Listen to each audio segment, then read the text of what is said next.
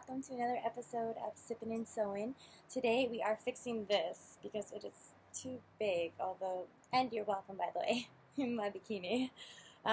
It's too big and I need to fix it. I got it for super cheap on sale for like something ridiculous, $4 or something. And we have moved on to Pale Ale. Okay, so Sierra Nevada Pale Ale, one of the flagship craft breweries in our nation.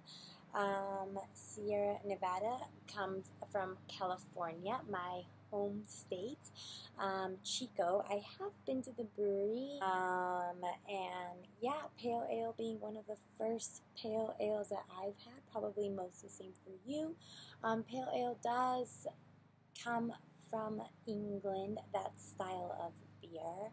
Sierra Nevada is going to be one of our most common that you will think of, and when you think of pale ales, when you start getting introduced to different beers besides lager, it does take a little bit of time to get used to because it is going to be a lot more bitter than like your lager, your blonde, your amber ales, things like that.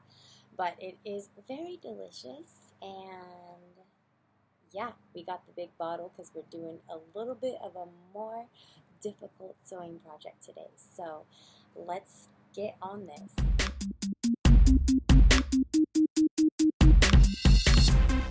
Really nice amount of head on it. You can see that nice and bubbly as well.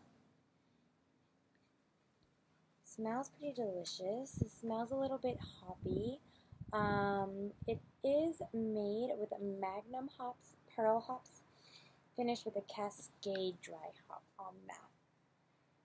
It does have the same malts as the Anchor Steam beer that we drank in the last episode. The 2-row pale and the caramel malts in there. So go ahead and give it a go.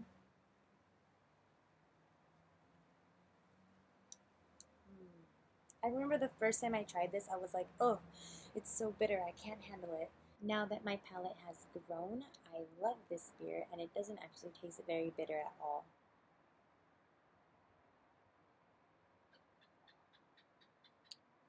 It only actually tastes a little more slightly bitter than the Anchor Steam lager that we had. Has a bit of a more full body because it is an ale, it's not a lager, so we now have moved into the ale category.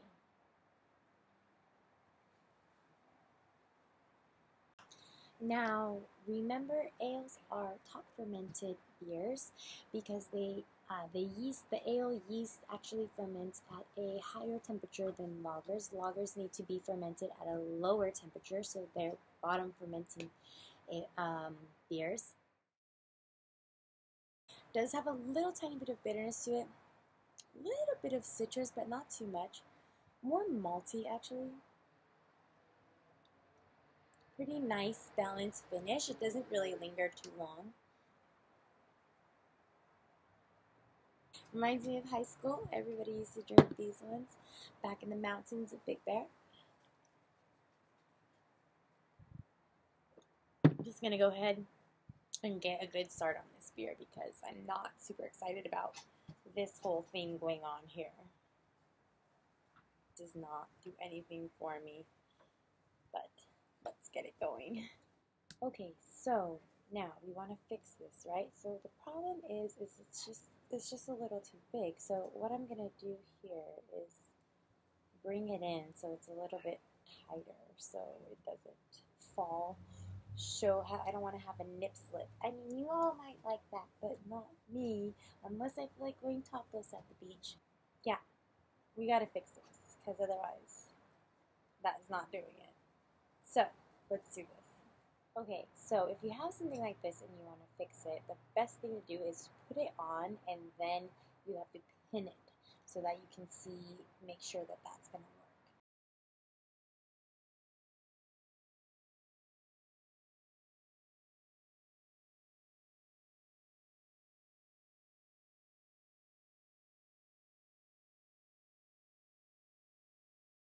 Oops, getting a little buzz. Pale ales, so you know, are a little stronger than lagers. This one I think is about 5.9%.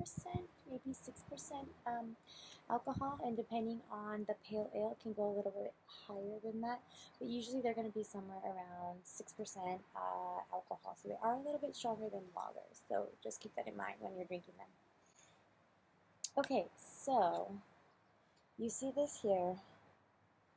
I'm just going to go ahead, be careful with your fingers when you're pinning. You might want to put a thimble, okay? Just going to push this pin through. Can you see that? Oh, can you see that? No. Can you see the boobs? Push this pin through both sides, okay? Wow. This is hard. Meow meow. I need a drink. That was not working. I think I'm going to have use a safety pin instead. I found one. So, make sure if you have ruffles, the ruffles go down, because you don't want to sew it and then you have like one wonky ruffle or something like that, okay? If you're a dude, probably don't have anything with ruffles, but, okay, so here we go. That's where it's fitting better, right? It's a little bit tighter on the boobage.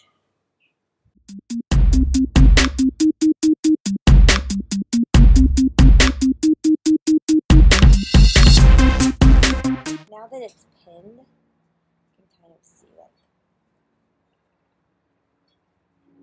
it's already fitting me a lot better. If I bend over, I'm not having some nip slips. That's a good thing. Well, for me at least. So, for those of you that are super lazy, if you wanted to just pin it, you could. Because look. Good. But the pin's going to get rusty and it's going to fall out and it's going to be messed up. And then what do you do? Right? So you might as well just sew it. Don't just pin it, sew it. But look, it already looks way better. Right? And it's already holding in the boobs. Ooh, they're not falling out. Anyway, so now let's get to sewing. First, let's drink our beer.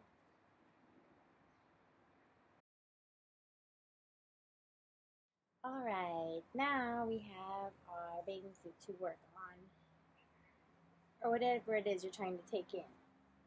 Right? It seems like it's difficult, but it's really not that hard. And it's much more fun when you have a little buzz on. I just keep drinking this beer because it's so delicious.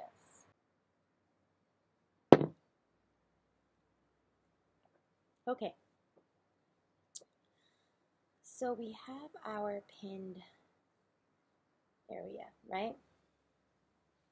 The most difficult part of this is that I want to make sure that all the ruffles are down, because if I sew it and the ruffles are pointing up, it's going to mess up. I'm going to go ahead and pin where I'm going to sew. So now I can take this safety pin out since I made my mark. So if we look here, we're sewing right to that part at a diagonal. We're going to hand stitch that. If we had a sewing machine, it would be much easier and much faster. And soon we will get to the sewing machine parts of these videos. But for now, we're sticking to this easier. That's why we're drinking a little bit of a more strong beer. Although that probably doesn't make sense. We should probably be drinking easier beers with harder sewing projects, but not doing that today. I've got my yellow thread, just in case you can see from the other side.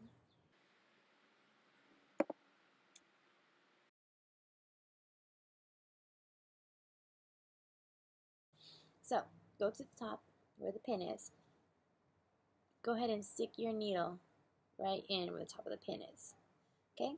Make sure these two are even. You don't want one side like higher than the other on this. You just have to pay attention. So maybe you don't want to drink beer, or you do want to drink beer, but just pay attention. So just stick it right through where that pin is. Alright? And pull it all the way through. Okay? So I'm going to go a couple of times, just right there. Because that's the most important part, is the top part. Especially since it's just the top that's big.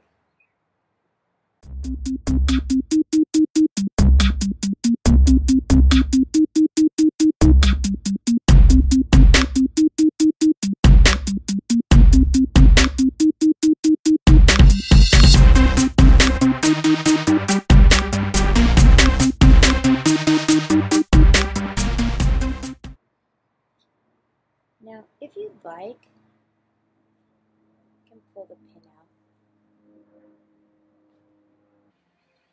Because you never know when you're swimming. You don't want there to be an accident. I mean, I don't mind. I've lived in Mediterranean. Boobs are boobs, right? But some people get offended. It's just because they don't know how to control themselves. I didn't say that.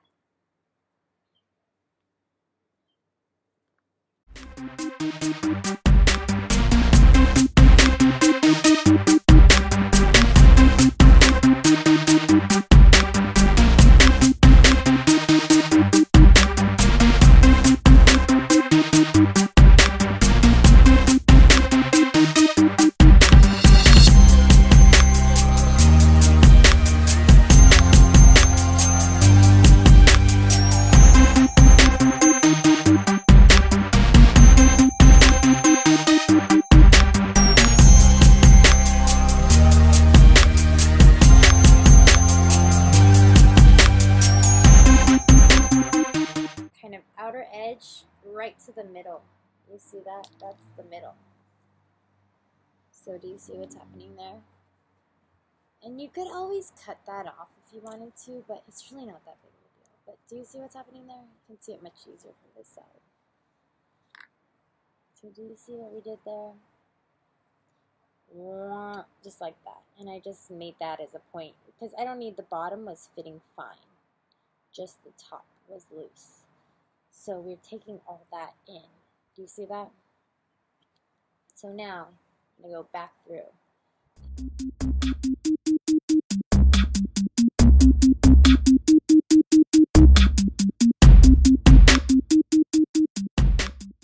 Okay, now you can see we created, see that? That's what it looks like anyways when it was sewn together, so it looks like kind of wonky, but that's not really wonky. And for shits and giggles, I'm just going to go back down one more time.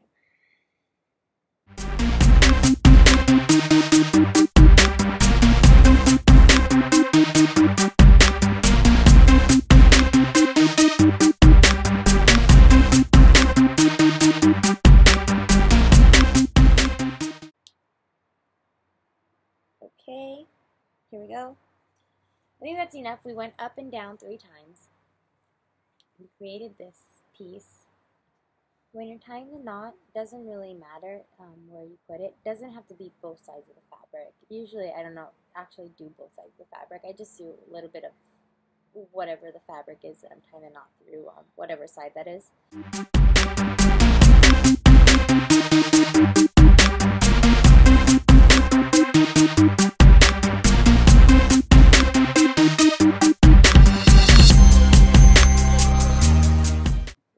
I feel a little tiny buzz from this.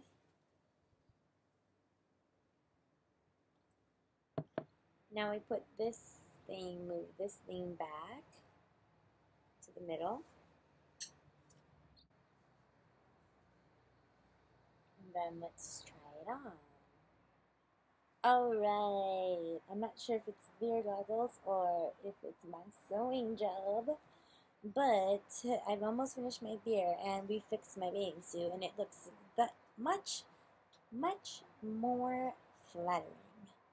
Fits, it's tight, I don't have to worry about having a slippage of the nips, and hey, I like it, it works, worth the $4. That didn't take very long. I have a good buzz on and now I can go jump in the ocean. Anyway, alright, y'all. I'll see you next time. Enjoy yourself and go get a Sierra Nevada. Try it out. Have a pale ale. Try a different type of pale ale. Let me know what you think. Alright, take care. See you.